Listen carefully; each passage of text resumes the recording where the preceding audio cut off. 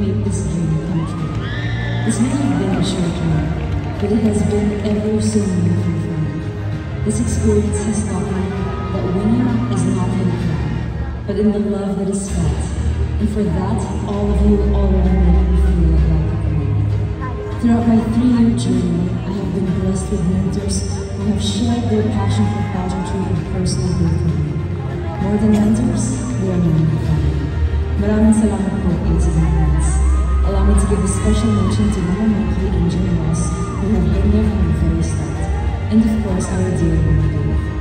To Empire and the Miss Philippines organization, Mama G, Shamsi, Voltaire, Leah, and the rest of the board, thank you for giving me the journey of a lifetime. To my beloved board, thank you for helping me grow into this world. I will forever be grateful to the province that raised this family. To my parents and especially my mama, salamat sa inyong love, support, and prayers. To my friends, my JCI family, my Pinalanga, and everyone I was able to work with on this journey, daghang salamat for the endless love, support, and faith you have shown me. Philippines, thank you. Thank you for making me feel loved and for helping me show that regardless of our body and limits others place upon us, we can become and overcome.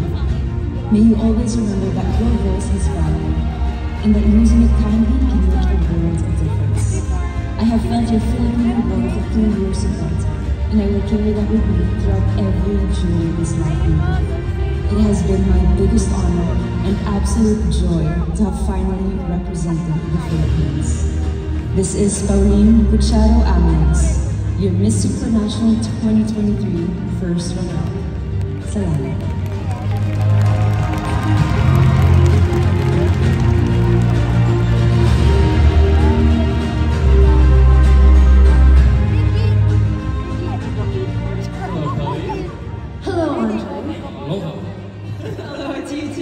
Congratulations on your wonderful journey. It's a pleasure to see you in person. Thank you so much. Pleasure seeing you too. Thank you. If there's one valuable lesson, this is a question I'm sure many of us want to know. If there's one valuable lesson that you will carry with you for the rest of your life, what would it be? I'm not sure if it was heard over the VO earlier, but the lesson that I really learned this year is that winning is not about the crown, but it's about the love that you feel. And because of everyone here, I feel like a queen. You are a queen!